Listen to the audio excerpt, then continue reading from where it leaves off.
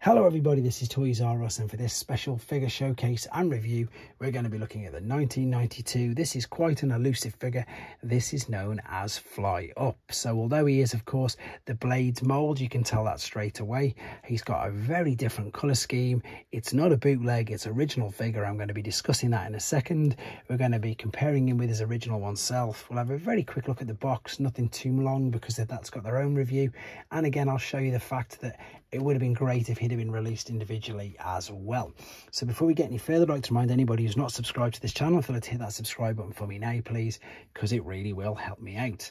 Right, so the box is beautiful. The box came out in 1992. These figures only came out in 1992. They didn't come individually released at all, unfortunately. They are just all complete straight up redecos of the Defensor bots. And again, the funny thing is, I've said this in all the other videos and I'm going to keep saying it, that probably one of the main reasons why this is so elusive. I've also noticed an error on the box. That's not his weapon. Why? And in fact, I think is that red or is that orange? Maybe that is orange. But I think the main reason, again, why this is so elusive is because they look like KOs. And a lot of people have got horror stories where they saw these on shelves and just left them because they thought they were KOs, but they actually weren't. And these are now some of the rarest figures from the Japanese, or in fact from the Generation 1 continuity, because they were released in 1992 under the Operation Combination toy line. If you want to see the video of me combining this figure up, taking each individual figure out of the box, you're welcome to have a look at that. That's already uploaded here. And in honesty, I thought that would be the only time I'd be doing it, but it's because I'm doing the A to Z. I've had to break Guard City down into individual bots, so I thought, well, they're already broken down, I might as well do individual reviews as well.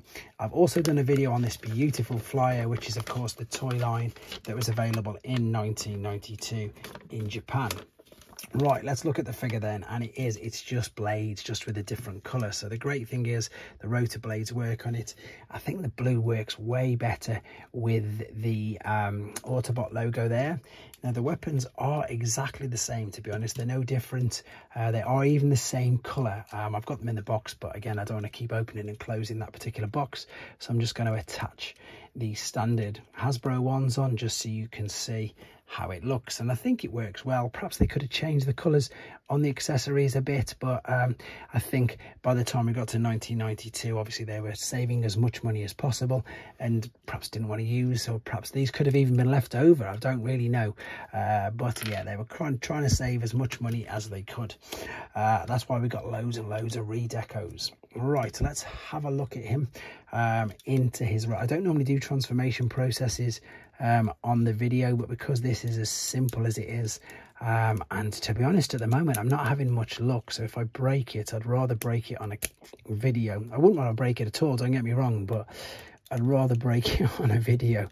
And I don't know why, to be fair, just I suppose so people can see how much of an effort I go to getting these videos out, so you get to see these figures that I think this is a world premiere as well. I don't think anybody's reviewed a genuine version of this particular figure. What I mean by that is I presume there's been a KO of this, but I don't think anybody's done a review of this original one. So there we go. That's why I want to get this out. I've had quite a few questions, in fact loads, regarding this particular figure, so it's nice for you to see him. And I suppose it's nice for him to have some screen, well, not some screen time, but just to be shared, because the only time I'd ever seen this until getting one myself was pictures on TF Wiki, and they aren't the greatest, to be honest. So articulation wise, you can just move the arms up and down. Let's be honest, guys, there's no other forms of articulation there at all. As I said, his gun is exactly the same, even though for some reason on the box it's not. They've got the wrong one, completely the wrong one. The names which they've changed them to, you know, they're not the most inventive. As I say, he's called Fly Up. Hotspot, which is a red fire engine, was called Fire Chief. Yeah, they've got some quite funny names, whereas some of the Japanese names are quite inventive, but these ones, they don't seem to be at all. If you're wondering how big he is, guys, he's tiny compared to today's figures. Let's give you an idea. With a deluxe, with a Voyager, with another small deluxe, and then funnily enough, where's he gone? There's my core class figure. So these are smaller than what's standard core class figures are now. So yeah, nice and small, but the best thing about these figures is they were what's referred to as Scramble City figures, which means that you can scramble all the limbs. So even though in the picture we've got the motorbike, the ambulance, etc.'s legs, you could mix and match them, which is why these figures were indeed so much fun. You can, of course, as well attach all of the accessories when in robot mode to power them up, which of course does look really good. I think that looks great, to be honest. I do really like that.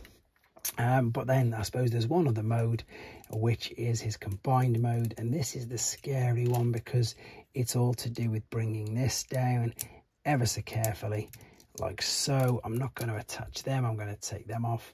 And then what you would do, I have got the fist to hand and a bumblebee rod.